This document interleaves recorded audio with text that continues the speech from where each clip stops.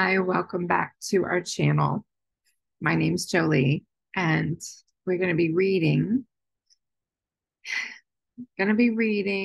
the A Little Time for Myself, and that's the book we've been reading so far right here. So, what date are we reading? We're going to be reading March 23rd. Okay, so let's get to it.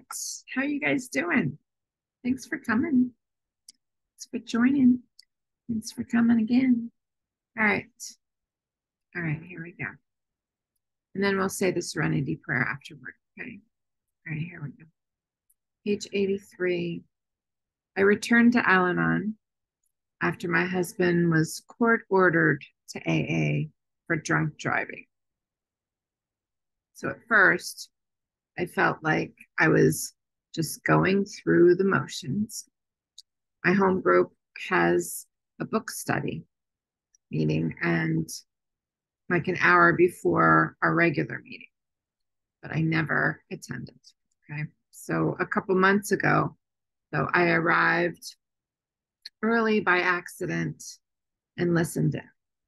I was intrigued by the discussion on step one that they had using Paths to Recovery workbook.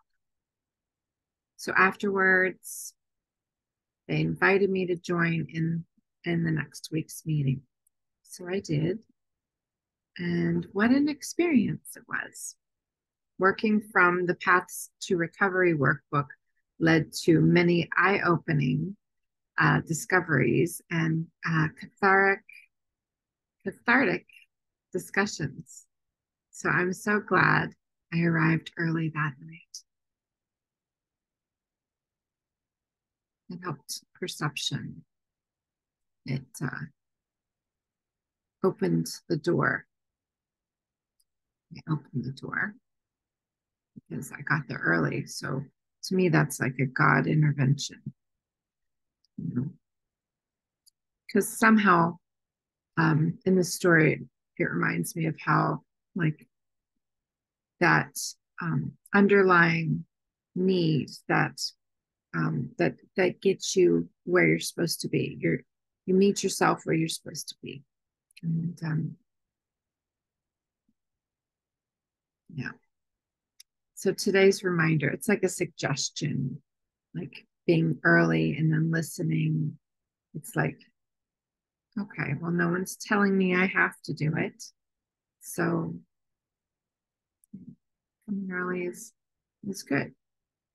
So today's reminder,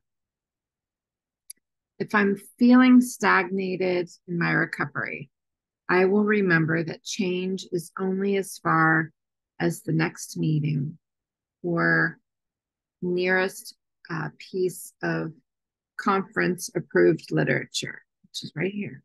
So I will remember that change is only as far away as the next meeting or the nearest piece of conference approved literature. Right. So here we go with the quote from Courage to Change. And that's one of the books that I've read on this channel. So if you're interested in the other books, they're in the description. Okay. Okay. And so the quote is, with the proper tools, progress is just a matter of practice. We just show up, keep showing up, show up early, show up late, get what we need and leave the rest.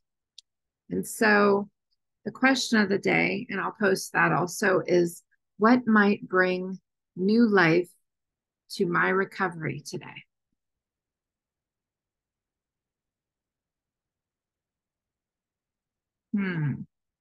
What will bring new life to my recovery today? I'm thinking about the steps and continuing on the steps for me. And they mentioned the Paths to Recovery workbook. I don't have that workbook, I don't think. Do I?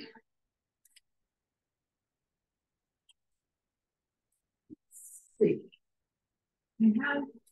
I have the Paths to Recovery book, And that's what I use to do the steps on this channel. So if you are interested in what that looks like, put like put it in the description on my main page, Past Recovery, like steps 1, 2, 3, 4, 5, 6, 7, 8, 9, 10, 11, 12. Just pick out which one you want. And then you'll get to see, give a little flavor of that, or continue if you're already doing that. Okay. All right. At least that's what I'm going to do. And so, with that said, let's go ahead and say the Serenity Prayer. Not sure what else I have to share about today, but tomorrow's another day, and sometimes these are short and sometimes they're long. Depends on where I'm at. And I encourage you to share also, and like comment, like, and subscribe if you haven't already.